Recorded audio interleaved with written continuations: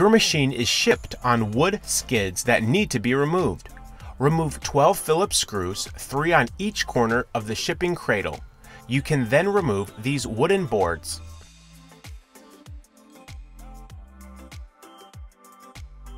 Using a hammer and a large screwdriver or pry bar, split the skids by inserting the wedge into the provided separation slot and applying pressure to front or back.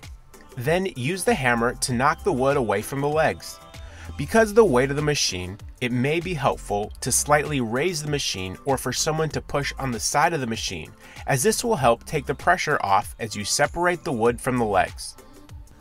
You can then dispose of the wood boards and metal washers.